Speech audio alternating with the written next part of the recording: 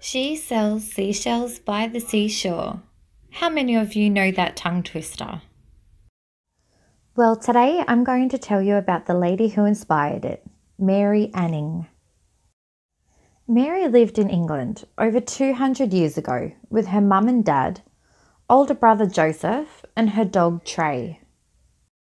Mary and her family were all fossil hunters who would walk along the cliff's edge where she lived and search for fossils and interesting shells in their spare time. A fossil is the leftover parts of plants or animals that lived long ago and have now become lodged in rocks.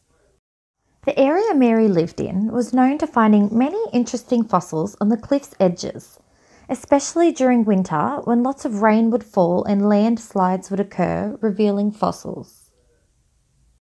During Mary's life, she discovered 3 different fossils that help scientists make important changes in the way they think about the history of Earth. Mary's first discovery was made when she was 12 years old, when her brother Joseph and her discovered a skeleton of a big reptile that once lived in the ocean millions of years ago.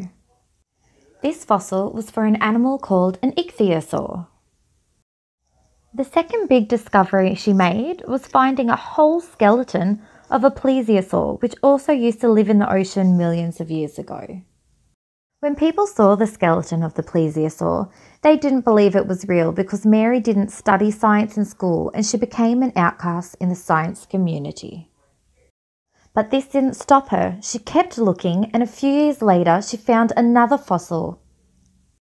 This fossil was for a flying reptile called a pterosaur. As well as finding these important fossils, Mary also found some smaller, strange fossils that other people had already found but didn't know what they were.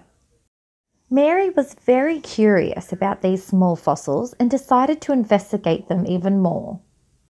Her investigations led her to find out that it was actually fossilized poo, which is now known as coprolites. For the rest of Mary's life, she continued to read about science and looking for fossils, even though people thought she was strange. So the next time you're at the beach, keep your eyes peeled because you never know what interesting things you might find.